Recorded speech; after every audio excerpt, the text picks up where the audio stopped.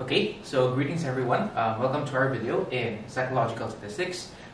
This batch of videos, the contents of this slides is created by Alova, that's me, and my colleague Bolan. So when we talk about psychological statistics, we need to have the concept first of the basic statistical concepts. So we need to have and start with the intro, the terminologies, and needs to know all about statistics before we delve deeper into its applications and such. And of course, the most essential, we need to first start with the definition of statistics. Well, there has been a lot of definitions of stat, but we're going to linger on the definition that it is firstly a branch of science. Okay, some would say that it is a branch of mathematics, but statisticians themselves argue with that. They say that statistics is a different discipline, though it uses numbers, but it's not technically a branch of mathematics since it doesn't really touch with the theoretical concepts, but actually it deals with real data, real-life data, and then try to analyze that.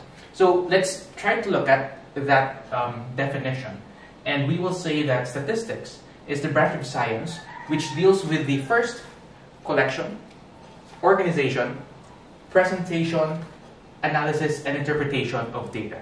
So when we say data, we want to make it clear that it should be numerical data. Okay?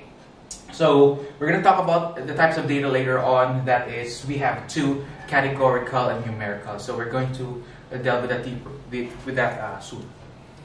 Statistics also is considered as the science of conducting studies to collect, organize, summarize, analyze, and draw conclusions from data. So that's basically the same thing as above, just to give you a different perspectives of authors from different references.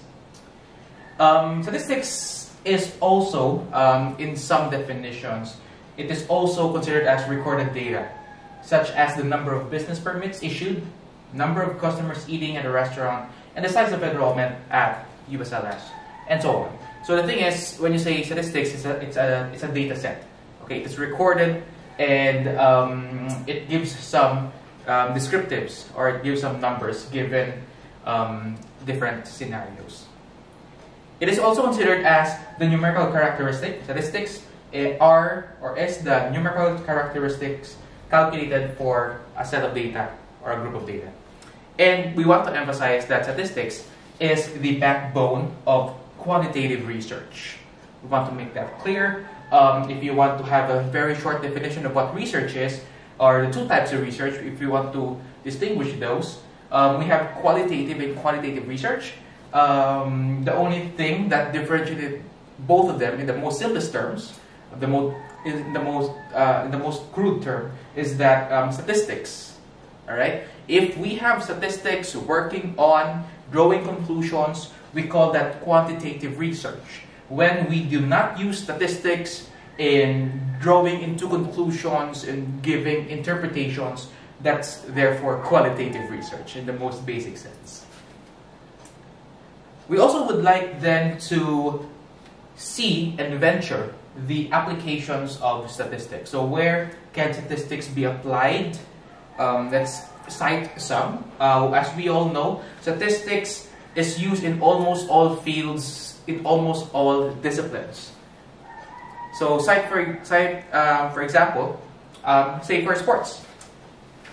So a statistician might keep records of the scores in a basketball game. So when that statistician, you can see in a lot of sports how many triple doubles a player does, how many rebounds, how many steals. Those are statistics. Let's say in public health, an administrator might be concerned with the number of residents who have contacted COVID-19. So that's also statistics. It presents us the data for us to be used, so that we can use that in the appropriate manner. In education, of course, as an educator myself, our researcher might want to know if new methods of teaching are better than the old ones, or the old methods of teaching. So we would like to do research and try to quantify if one is better than the other, if the new one is better, or the old one does the job better.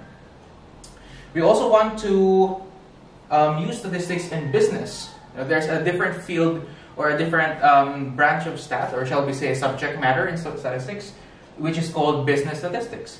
So when we apply that, managers and decision makers use data to make decisions that will maximize profit. That will be the end product of it all, to maximize profit. All right, and of course in economics, economists use a variety of statistical information in making forecasts about future or the economy. Okay, now, question is, the title of our batch of videos here is Psychological Statistics. I would like to impose one question. Can you think of an application of statistics in psychology? Okay, I think I will end that slide. In the next video, I will be showing you the different applications, at least an overview of the applications of statistics and psychology. So, thank you very much.